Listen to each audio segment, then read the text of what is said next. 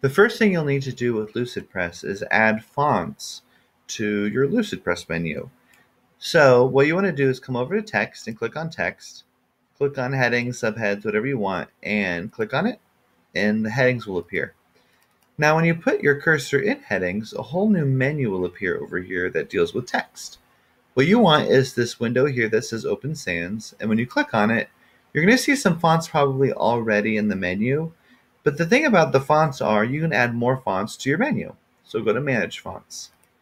Click on Manage Fonts, and you're going to get a whole bunch of different fonts based on style. You got categories, uploaded, enabled, and popular. What I would do is just click through some of these different fonts and find some fonts that you think are really cool, like this one looks really neat, and click it. And by doing so, you're opening those fonts up into your library. Now you could technically open up every single one of them, but maybe find some fonts that actually deal with your story first.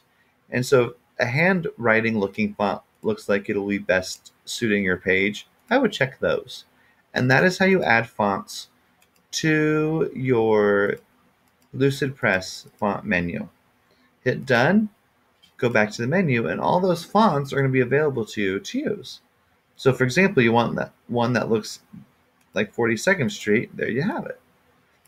And to then work with fonts and the text, what you can do over here is, depending on the font, you can make it bold, you can italicize it, or underline it. This font can't. So let me find a font that's a little more simple.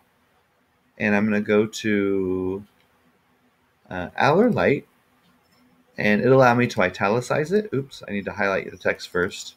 Then you pick your font, Aller, and I can bold it, I can italicize it, and I can underline it. If you hit the plus sign, you're going to see some other things like crossed out.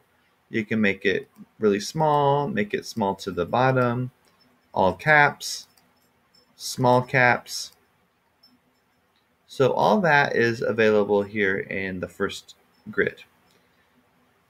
And then the next grid, you can align and center and left, right align and justify. You can do bullets for your spacing.